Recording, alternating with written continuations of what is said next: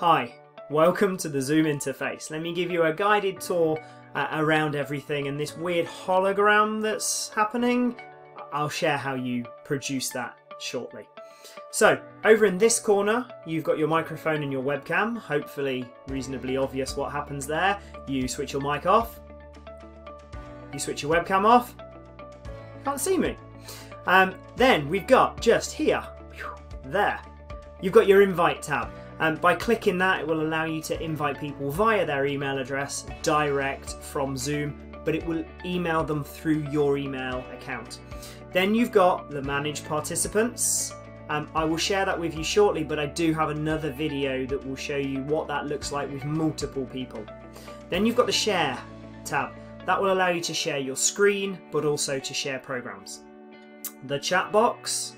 That will allow you to talk to people, but also for them to talk to you via a typed format. And again, I have a video that explains that.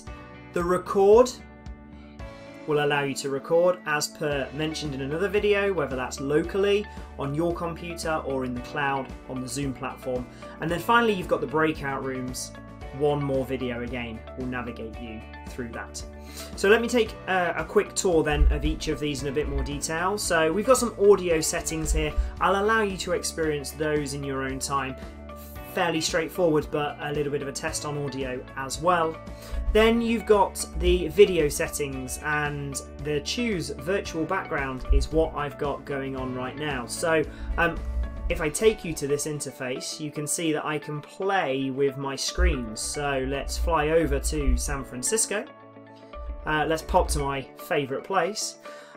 It just allows you to have a background going off. So I guess it makes the delivery look a little bit more professional, and it stops you all realising that I'm currently delivering in my baby's bedroom. So hopefully that makes things a bit more professional. You've got a number of other settings then down here. So general settings, again, I'll allow you to experience in your own time. I think most of them are fairly obvious. The video settings that I've just displayed. A mirror effect is worth mentioning. Stops our Swim England logo going right. Audio settings in terms of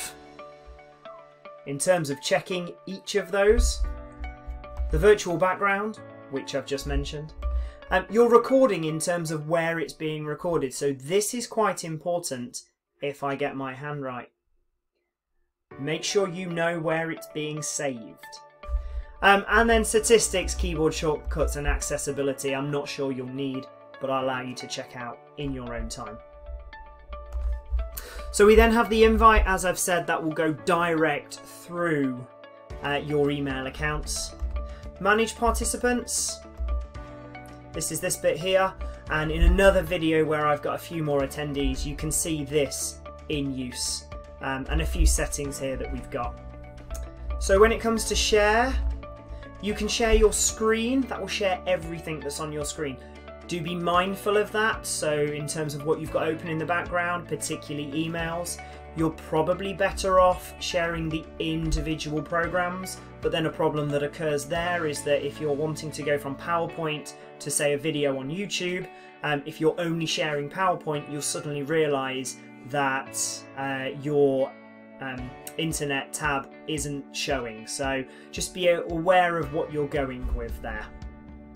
When it comes to clicking, you need to actually hit share, and then, sorry, you need to press what it is and then actually hit share. So you've got your chat box that will allow you to type messages to individuals or as a whole, and again, a little bit more on that within the videos that have more attendees. Excuse me. And then you've got the recording, so in terms of where this is being recorded, and then the breakout rooms, which I've showed in another video. So that's your tour of the interface when it comes to Zoom.